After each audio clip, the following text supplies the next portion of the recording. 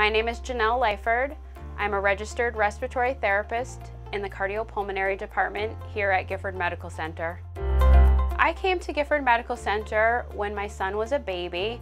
I had traveled for work and I realized that I really wanted to be closer to home and closer to him. Because of my flexible schedule, I am able to make it to many of my son's school activities and sporting events.